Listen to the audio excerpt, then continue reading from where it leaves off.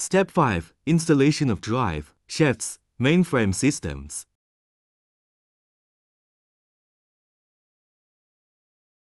Use M8 expansion screws to fix the drive shaft support bracket in the position determined above and use M8 screws to lock the torsion spring in the torsion spring support bracket. The torsion spring is pulled away from the 60 mm after locking the screw on the torsion spring so that the torsion spring is locked with the drive shaft.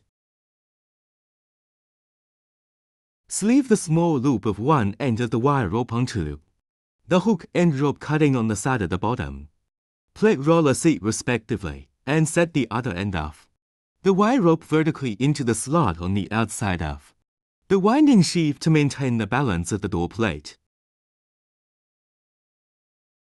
At the drive shaft near the drive shaft support bracket, unlock the left and right side winding sheaves.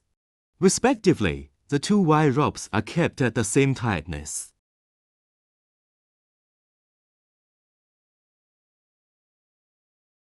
Fix the left and right lead wheels and pulley fixing stopper with M8 expansion screws and the height of the 90 steering gear is equal to the clutch line of the main engine and lock it using M8 expansion bolts.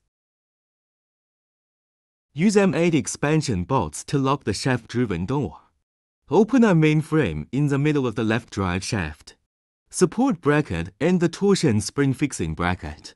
Drill holes in the end of the left cross rail and lock the L-type support foot sticker.